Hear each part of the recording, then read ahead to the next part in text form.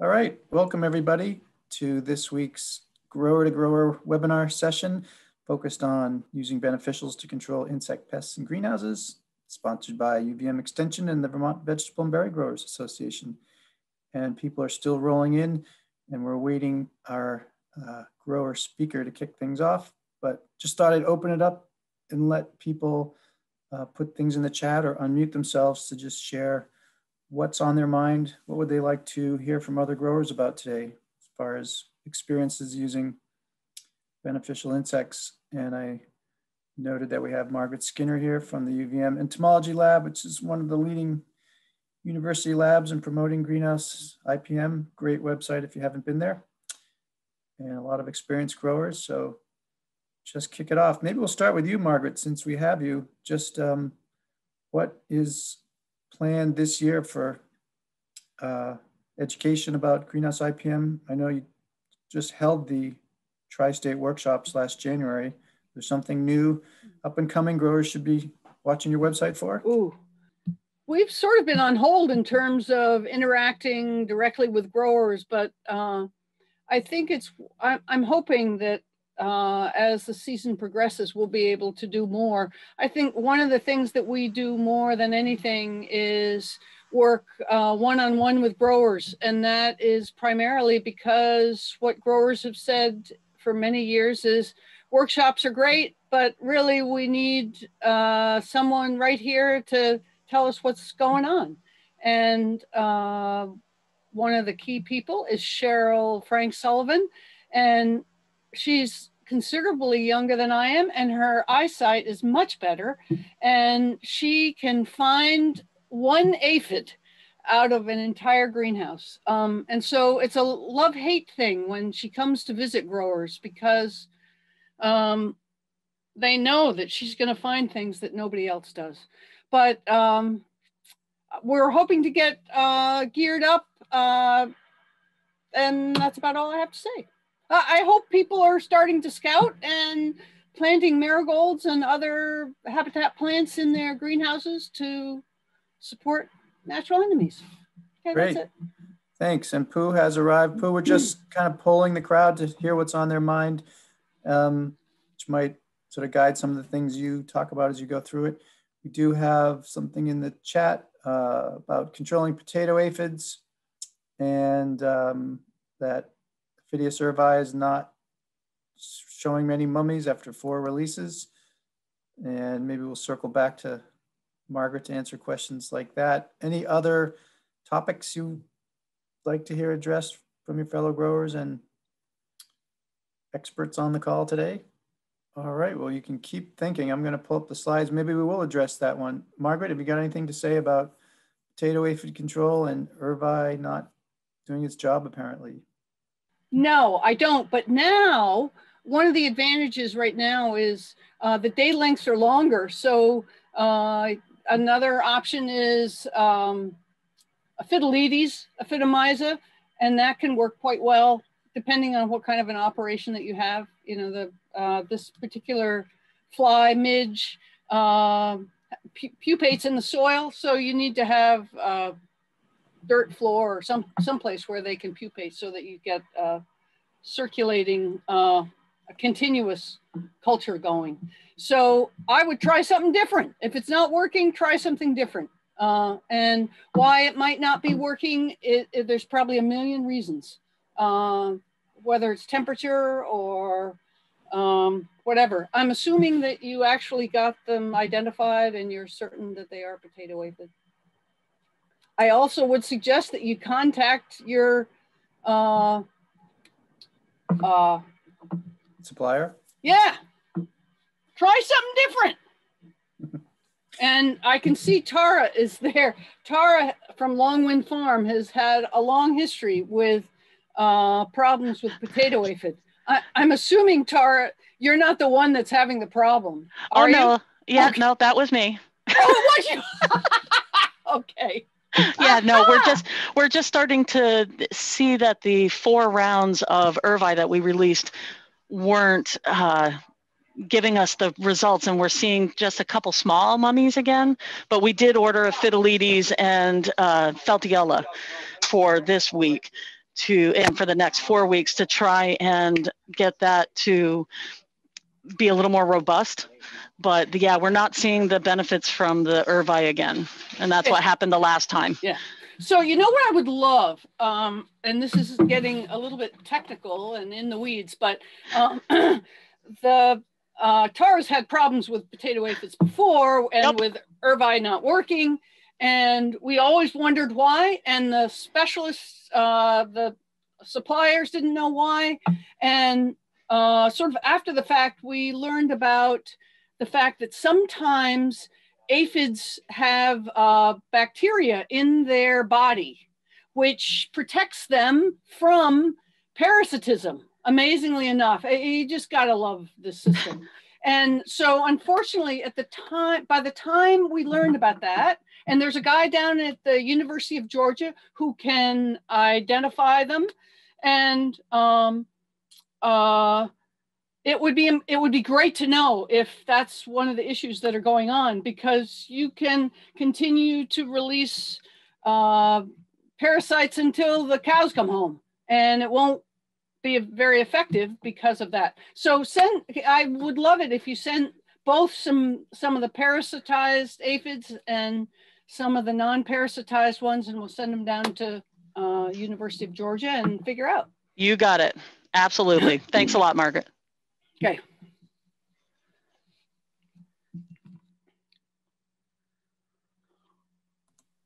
So that's great to kick things off with some deep dives into aphids, and we can circle back to grower questions and shared experiences after this.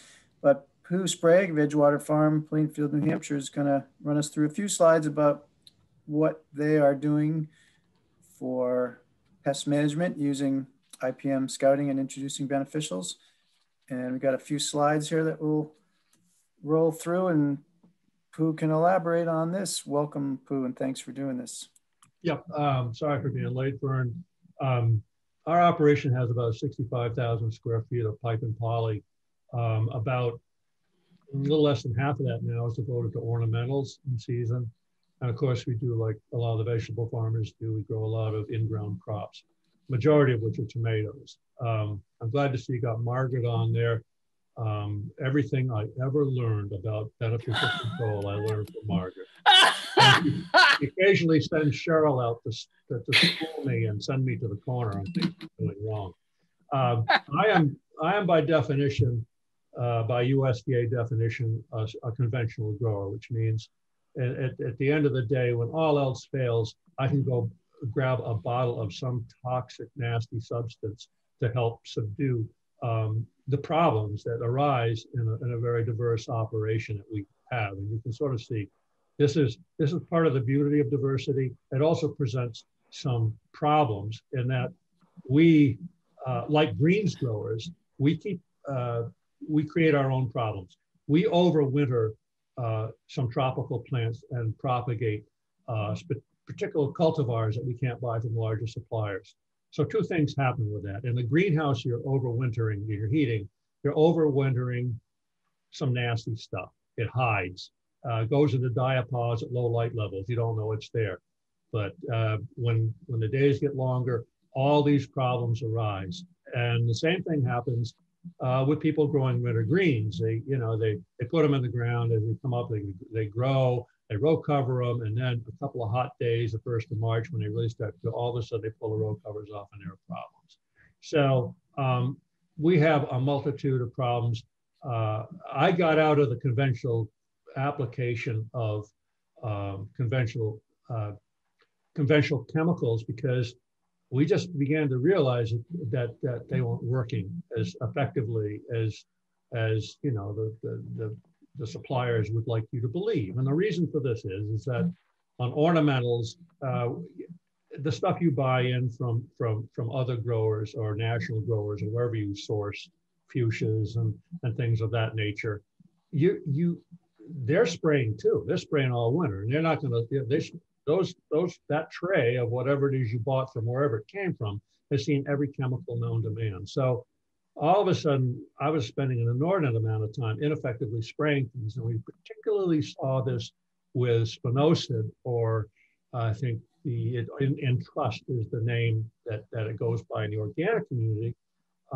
Thrips were not responding to it. They became immune to it in a matter of 4 or 5 years. So we started, when Margaret started off in the tri-state IPM things, we got on board and started to incorporate beneficials and learn and to use them in our greenhouse situation. So this photo illustrates the problems. Here is a yellow card, a sticky card for monitoring. It helps me a great deal. I can see stuff on the sticky cards and I can observe a problem usually when it's getting too late to treat it. Because I'm an old guy, my eyesight's bad and I don't always keep my cheaters with me, but I have these monitoring cards in the prop house. And so this is what it looks like. Go ahead, Vern. Particular problem okay, there's a lot of cards, graphs, and diagnostics at the UVM website. And I think Vern put this in to illustrate, just help you identify what you're looking at on that card. You're looking at a host of things. You don't have one problem in the greenhouse. Quite frequently, you're looking at 2 or 3 possible problems. Our main problem this year in our greenhouses is 2-spot spider mites and thrips. Okay, change it. All right, this is really the best tool for me. It's a graph. I monitor my sticky card. I mean, I'm looking, yeah, obviously, and there's visual cues on plants that will show insect feeding. But this is what you find on the cards. For thrips respond very well to yellow sticky cards, and here I am every 14 days I go through and monitor and write down what I find on my sticky cards. And you really can't see it real close. This up here, that's a chart devoted to thrips, and so I'm not going to eliminate my thrips, but I want to know what's going on with my population. So I sort of chart how it behaves. If you look to the left-hand side, you'll see that not much is going on. You're sort of lulled into thinking everything is fine in your greenhouse because in January and February, they're not very active. Now you start to see the days get longer. All of a sudden your numbers, they're starting to wake up, they're starting to reproduce, and your numbers escalate. Let's see. Next, yeah. This is actually, of course, you always want to show your successes. So this is the thrips population as of the 14th of March. And as you can see, it took a big nosedive, so it's really down at a low level, and I'm so proud of myself. And the reason, and this is what you want to see. What you don't want to see is a straight line curve going up, because that's what normally can happen if you're not jumping on this and trying to keep an eye on. All right, for the next one, let's see what that is. Part of any kind of a beneficials program is feeding the good guys. These are marigolds that are going to be put out in our tomato greenhouses that are already planted. These marigolds provide not only habitat for beneficials that you're releasing, providing some nectar and stuff, but they also, yellow is a good draw for thrips. So you can use this kind of a twofold purpose. You can go in there and, pinch the blossoms off and tap them on a white card and sort of see, so we got a bunch of thrips in here. Do we need to do something about it? So we use to supplement, mostly in our tomato greenhouses, some in our ornamentals, we use marigolds and single pots of alyssum kind of spread out. The alyssum will feed the predatory wasp and such. Okay. Hey, Pooh, Margaret, any particular cultivar marigolds you recommend? Cheryl said one time, that I think it was Bonanza, Margaret, Well, one of the challenges with the marigolds is they keep changing the varieties. So we tend to use hero yellow. We did some research on different colors, and really thrips like all of the marigolds, but they like yellow marigolds the best. And if you can get something like superhero yellow or hero yellow, that's a good thing, because the plants remain pretty short and continue throughout the whole season.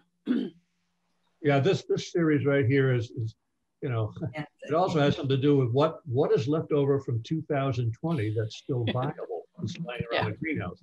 Because you need to start these for us in order to go into these. These are started at the end of January. Marigolds are pretty slow in the dead of winter, and we don't take care of them. They don't get premium bench space. They get a cold corner. So I just sort of default to whatever is yellow and whatever is available at that time.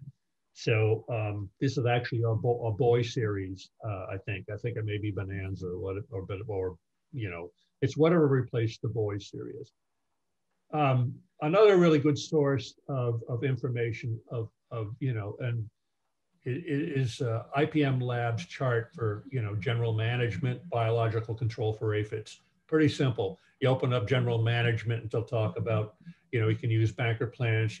You need lower nitrogen, whatever. There's that, and the biological controls on the right. So you can sort of familiarize yourself, but it really helps to either talk to fellow growers, to talk to Carol Glenister, the proprietor. She knows a lot about bugs, rattle Margaret's chain, and find out because at certain times of the year, certain beneficials perform better because of light levels. They may be in diapause or temperature. For example, at this time of the year, I have a bunch of brugmansias, which are a big tall member tropical tree kind of thing.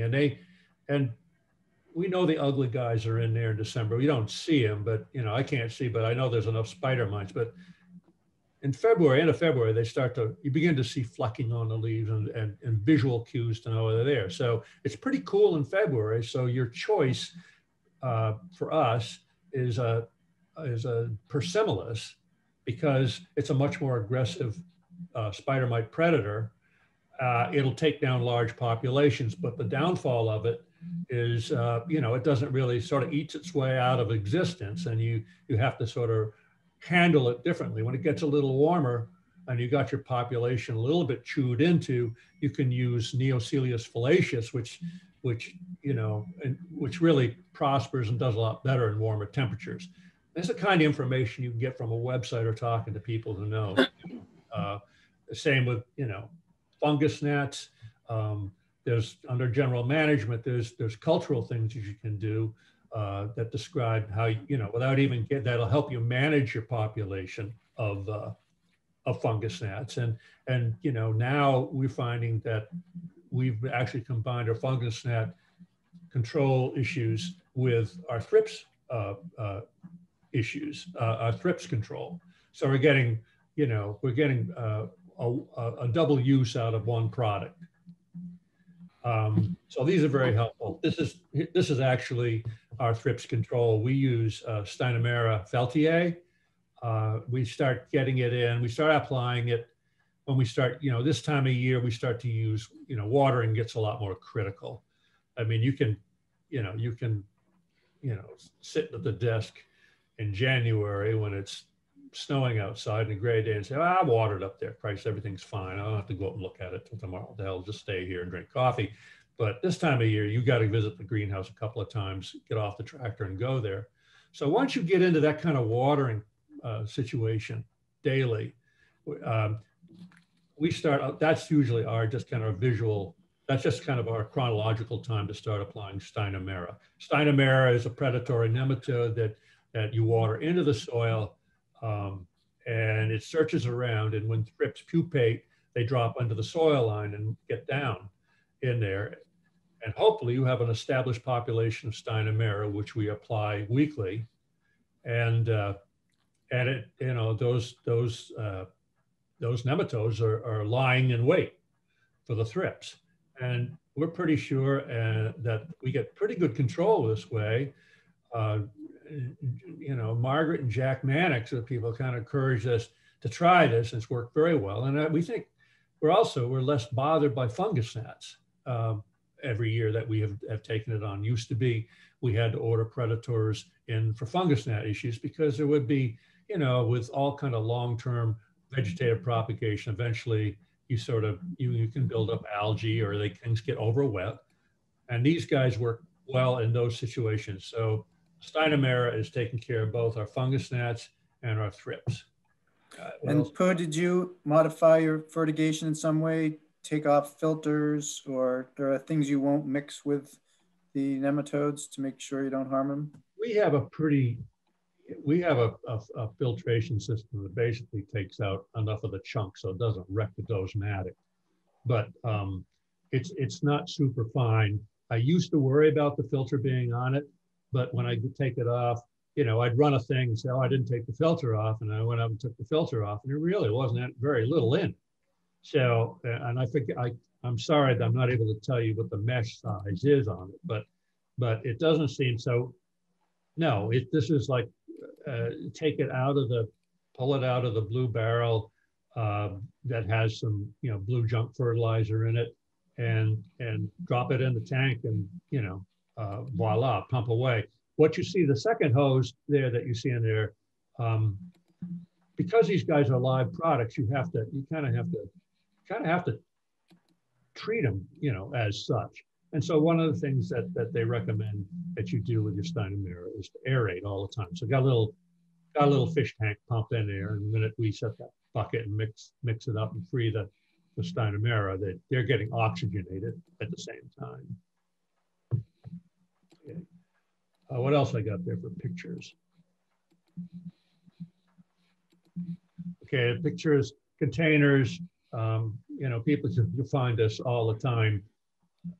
You know, the amount of money it takes to buy your bugs and the packaging and the shipping, you want to get everything out of that bottle as humanly possible.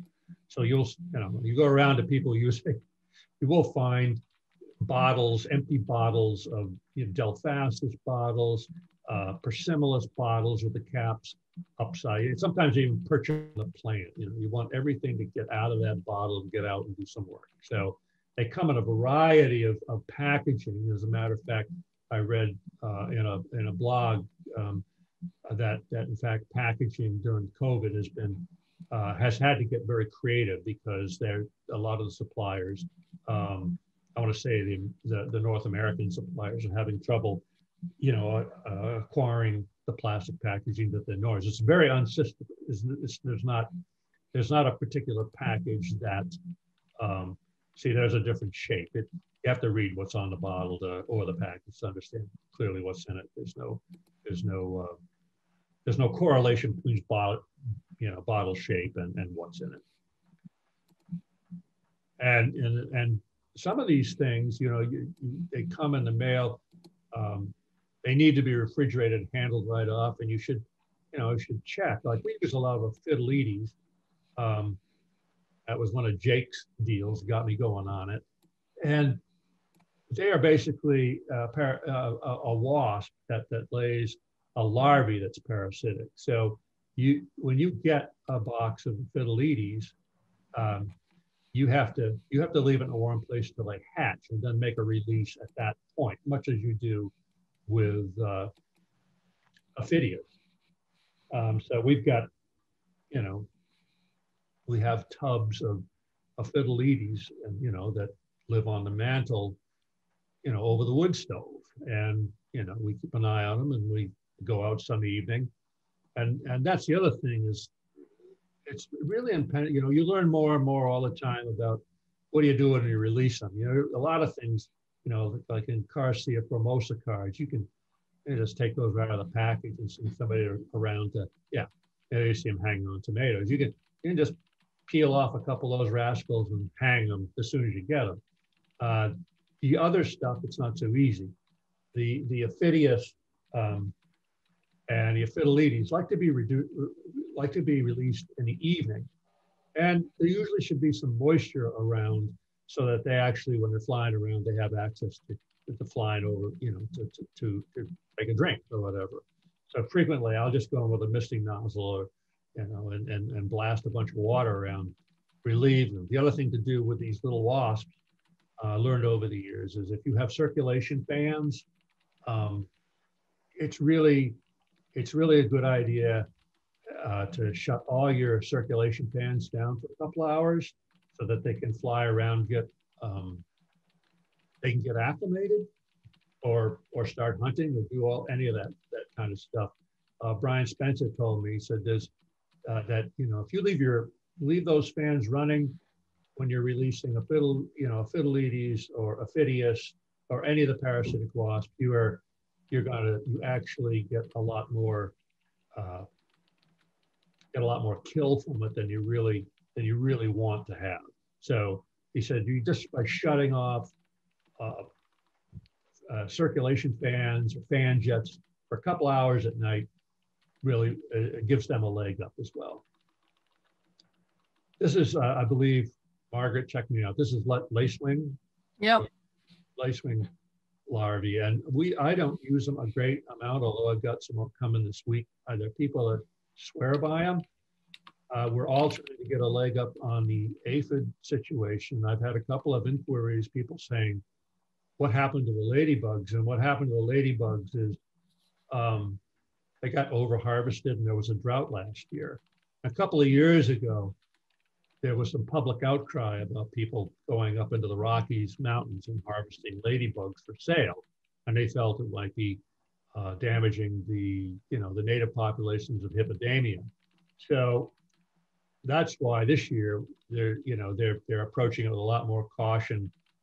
Carol said that there'll be some ladybugs available by June or July, but if we have a problem before then, we have to be more proactive and get some stuff out. The charts, there are various forms and charts that help you scout. I think one of the best things you can do is send your help to Margaret's tri-state IPM meetings a couple of times, because they're really the eyes on the ground when they're transplanting. For example, I'm kind of sequestered off in a prop house, away from the main retail houses that you saw on the opening slide. So I'm really not down there. I mean, there's stuff is coming and going and machinery going on. And I tend to, be taking cuttings, seeding, and dealing in a completely different eyes. You want people down there who knows what that bug is. First of all, they can identify it. And then, they get a feel as to how populations react and respond. It's great information. You don't want to hear it, but when Sarah calls up and says, "Hey, Dad, I hate to tell you, but you sent down some scented geraniums and got aphids on them. And you know what happens in another month? We don't deal with those." And that's you don't want to hear it, but that's really invaluable information. And it's really important that, it's okay to have worker bees, but smart worker bees who are watching out for the bugs and stuff, that's really helpful. And you can also train them so that they monitor what's coming in, because going back to the thing, you're buying pests a lot of times. There are various greenhouses that we buy from that will remain unmentioned. When they come off the truck, they get checked out. They get tapped on those plantlets get tapped and checked for whatever, whether it's thrips or aphids, and that's a good time to nip it in the bud. There are things you can do. Maybe you got 80, 100 feet of bench space. Pretty easy to put a backpack sprayer on, go down with some azadirachtin and stuff, and give them a shot at that point. Once you plant them out, you're dispersing your problem, and it gets significantly hard. Yesterday's call was, you got to spray a strobilurin on the hanging baskets of begonias for powdery mildew before we hang them up. And that's because it's a lot easier to do it when they're on the bench than when they get put up. There's a picture of ladybugs, right? Yep. Cheaters. Fern, that ladybugs? Yes.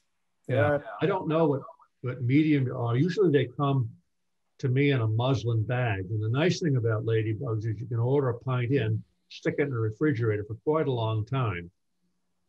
Our biggest problem annually is, at some point, an aphid somewhere in Sullivan County will get into the transplanted peppers.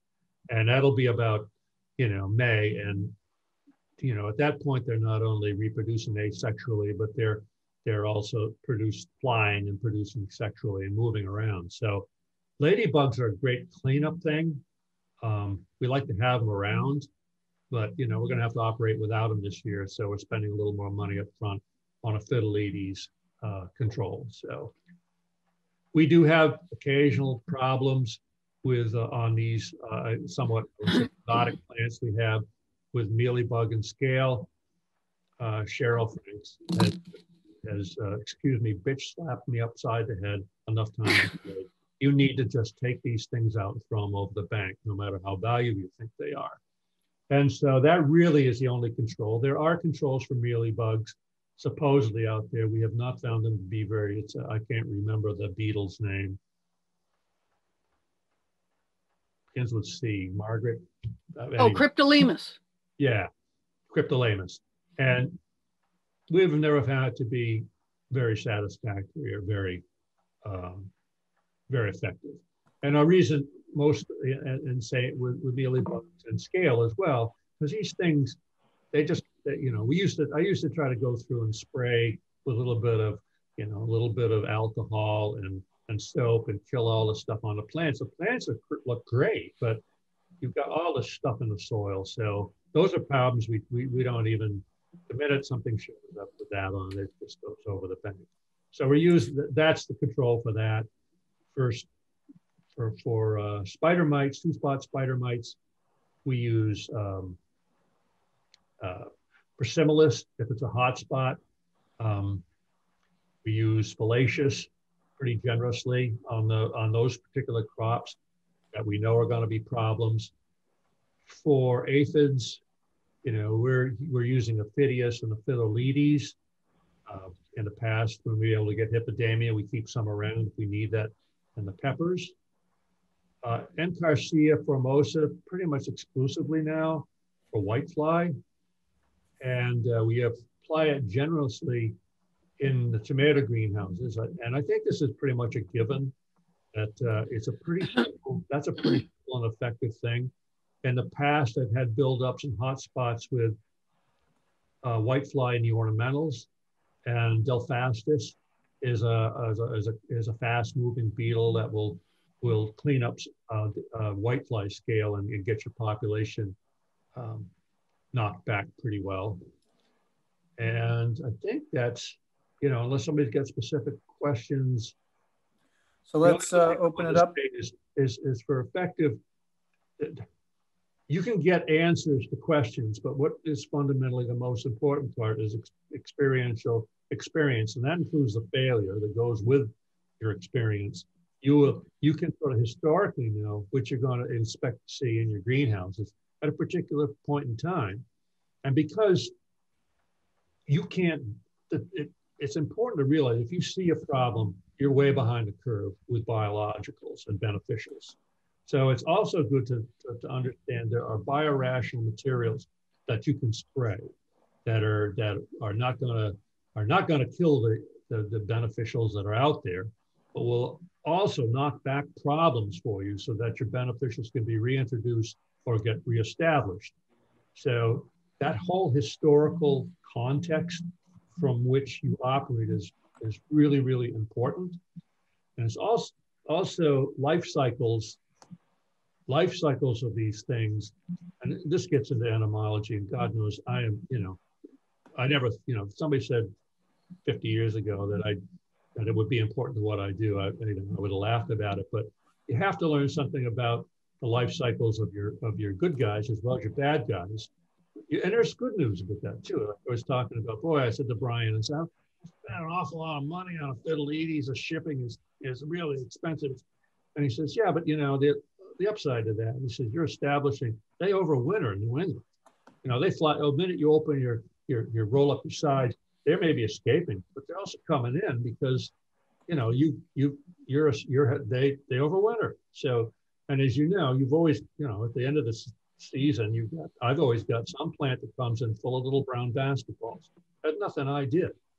It's just so Pooh, we got some questions in the chat, and I did just show the UVM entomology website. If you haven't been there, totally awesome with regard to insect pest management in tunnels. And the other site I often look to is UMass has a great greenhouse and floriculture site.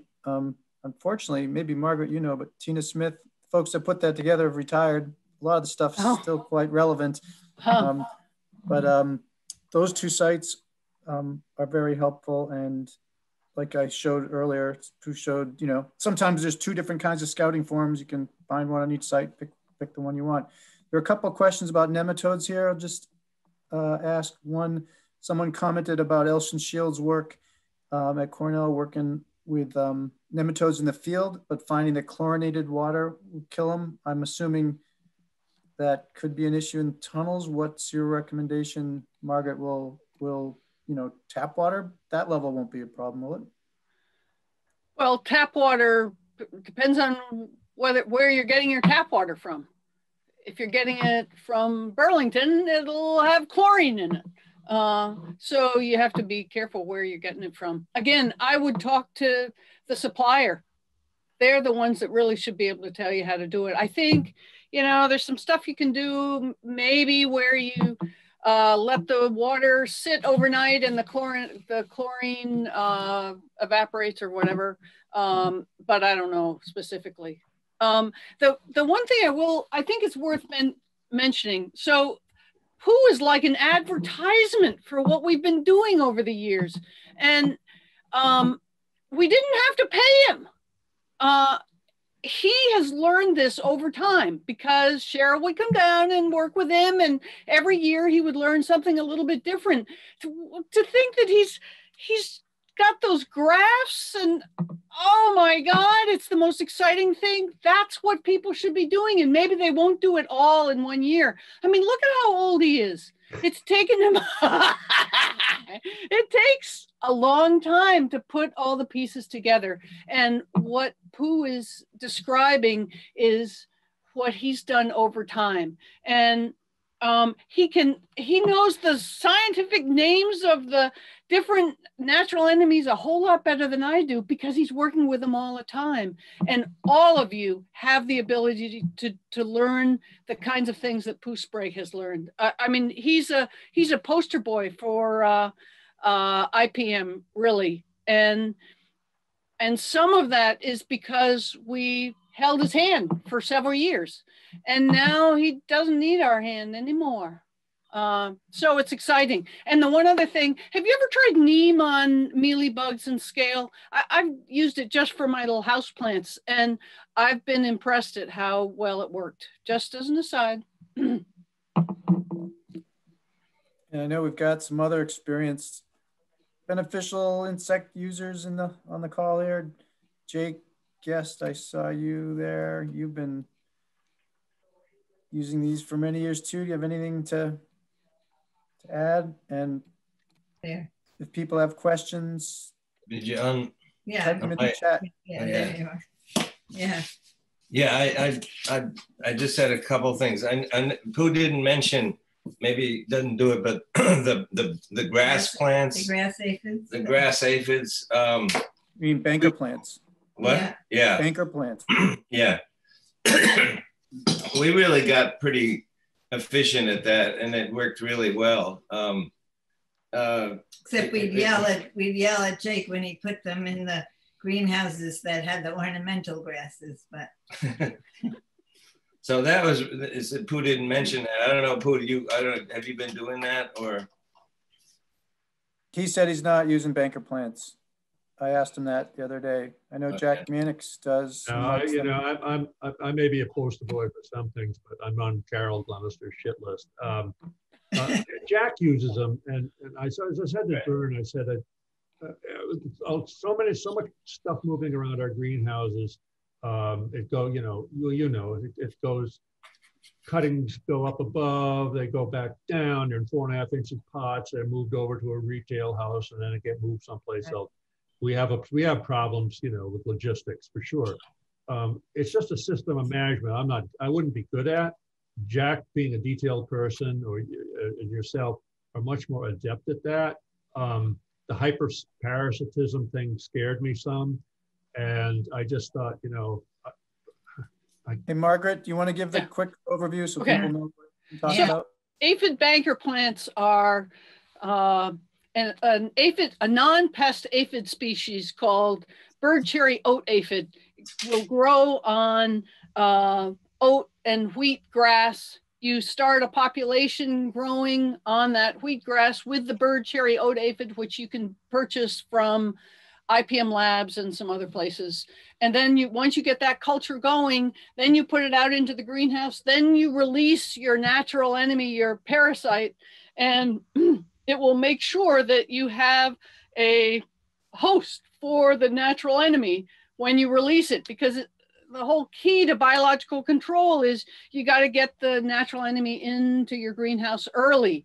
But if you don't have any aphids for them to parasitize on, then you sort of don't make any money. This way, you can get the population of parasites going. And then when the pest comes, because the aphid pests will always come sooner or later, then you've already got the parasites in your greenhouse ready to go. It's kind of cool. If you're into zoo management, it's like having a little culture, your little pet aphids, but you got to like doing it. And some people really get into it and they enjoy doing it. And it provides a prolonged, low-cost biological control approach. But it's not for everybody. For people that are too busy, the aphids will die, or something will get screwed up. So you do have to be careful about how you use it. Some people swear by it, and some people swear at it. Well, I swear by it, and I know it is kind of a pain in the neck. There's all kinds of weird problems, like if you put the pots on the bench and the leaves bend, the ants get into it. The ants will definitely get into it. But I would get so many of these things going that it would just, I mean, there were aphids everywhere for whoever came along. So I also noticed it was drawing in like hoverflies, and it was bringing in stuff from outside. As soon as it got warm enough, we were opening the sides. There were all these other predators and parasitoids and stuff that were coming in response to the fact that all these aphids were there, and there were so many of these Ophidius around that as soon as there are any aphids anywhere, except foxglove aphids, that's another issue. But anyway, they would immediately get parasitized. I mean, it was really quite dramatic. But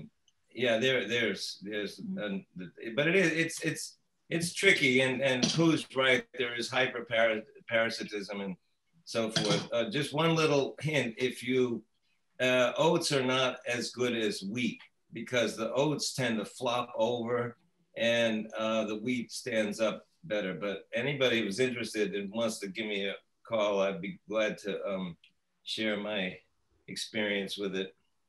For whatever it's worth, we tried it in high tunnels, and and in that particular situation, the plants were put on the ground, and it didn't work. We would lose those we would have a plant that was inundated with the bird cherry oat aphid, not the pest aphid, and within 24 hours, the aphids would be gone. And I think it was the ants that would move them somewhere else. Yeah, we would put dishes of water in the whole. It was pretty elaborate, but I think it was worth it. I really think it was worth it. Again, I think IPM and biological control needs to be tailored to the individual grower. And so some of that is what kind of an operation you have, but also what kind of time you have. Do you have the time to invest in banker plants, or do you just need to go and buy more aphids, parasites or whatever, and just be done with it? So you just have to pick your battles and go from there. So there's a question in the chat. I guess for all of you experienced IPM folks in tunnels, do you have a flow chart that helps you make decisions for what to apply and when?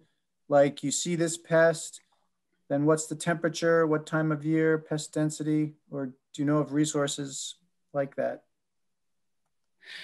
Some growers get really good at this, and they develop a whole calendar in December or January because they've kept records for years and years. And so they know when they're going to start seeing thrips or start seeing aphids or whatever, because it always seems to happen at the same time, give or take. And so they know I've got to start releasing these natural enemies at this time in anticipation for this particular target pest. And the suppliers love it because then they know what to plan for. And it's also good because you become a high priority customer, because these days there are so many people that want natural enemies. Sometimes the suppliers run out. So if you're already on the radar for these suppliers, that works very well. And so, but when you say, is there a table that has what temperature and time of year and pest density, it's really hard to put all that information into a little table for all the different natural enemies. There's so many different natural enemies that you can choose from. And that's why working with the supplier is really good, developing a relationship.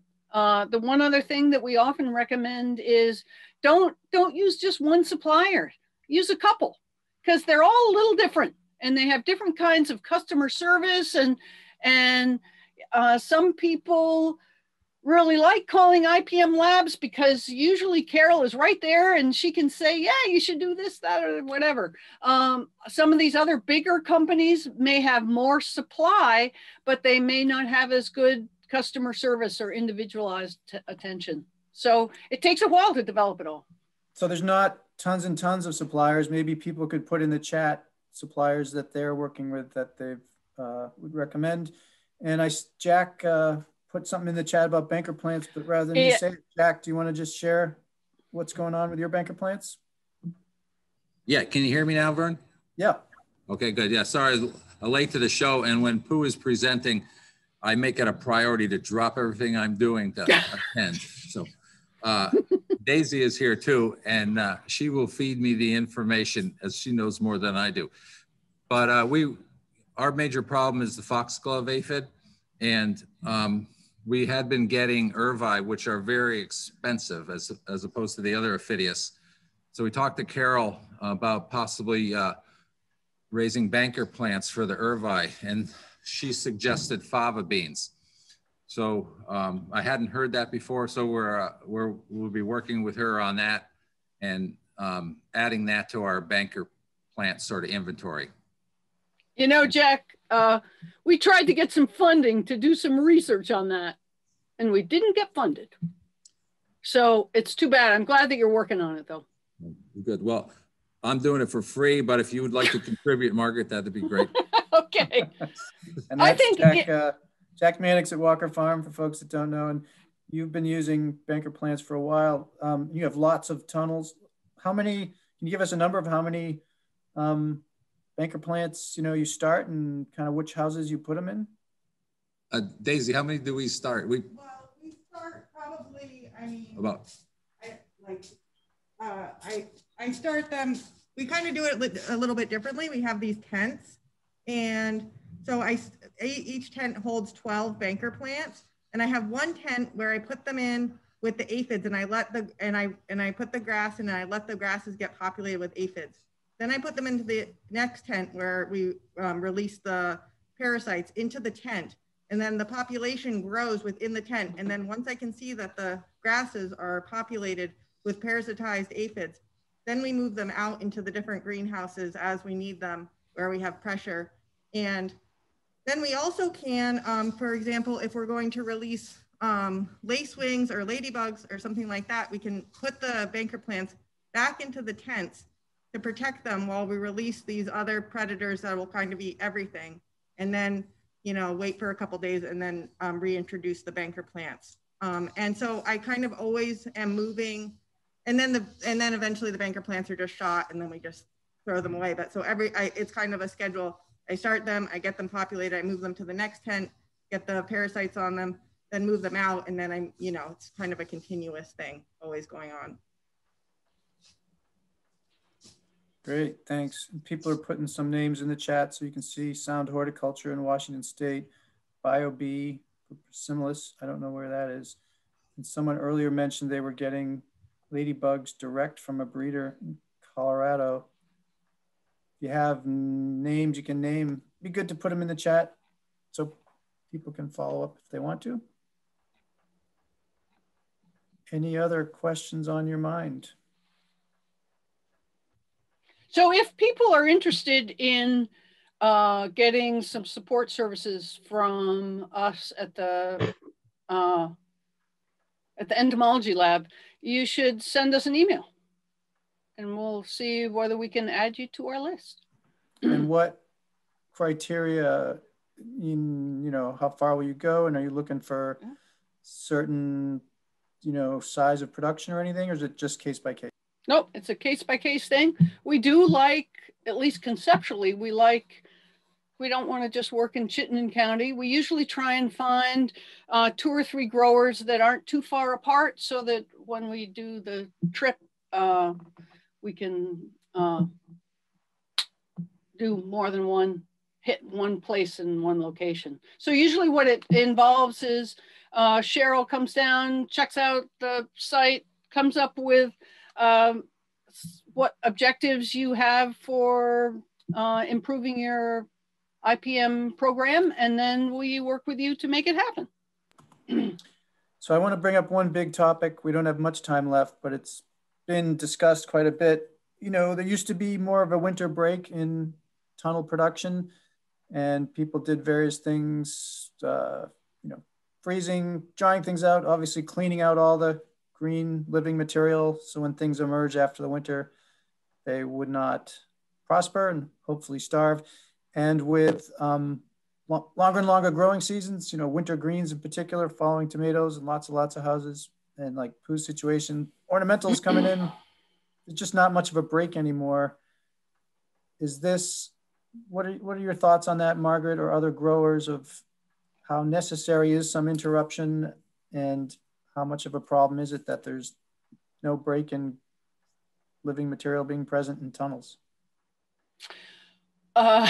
I think it means that you have to be even more vigilant in terms of keeping an eye on pests, because they're probably always around. And it would be lovely to say, okay, you got to leave your high tunnel fallow. I just don't think that's happening anymore.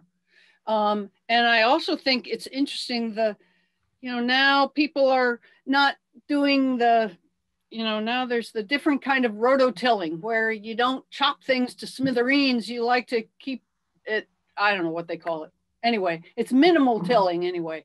And that may be great in some respects, but it's also great for making sure that there's lots of organic matter, lots of plant material around for the pests to linger on.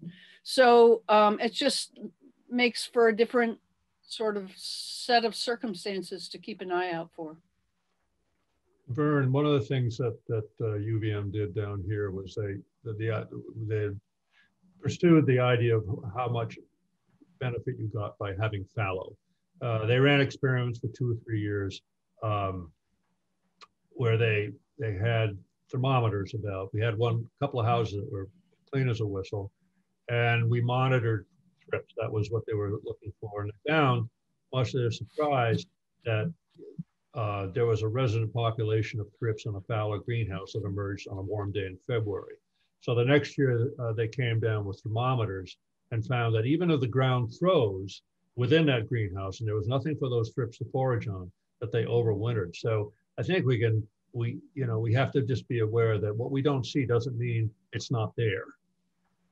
And fallow is, you know, it was a nice concept, but its value has been determined to be less and less. Any final thoughts? I see someone talking about minute pirate bug in the text. That hasn't been mentioned. That's a pretty expensive beneficial to buy in, isn't it? That aureus? You know, everybody has their favorite natural enemies. Aureus is not one of my favorites. And it's only because it is expensive. And in our environment, by the time they actually get going so that they're really so that they're having an impact, especially, I'm thinking especially in terms of ornamentals. By the time they're really doing something, the plants are out the door.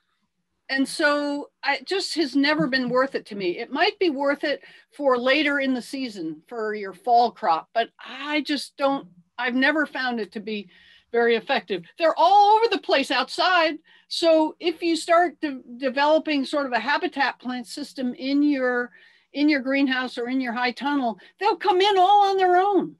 So I've never really felt they were great.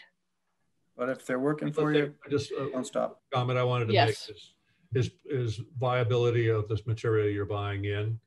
And, you know, there's been a case made for some product is fresher than others.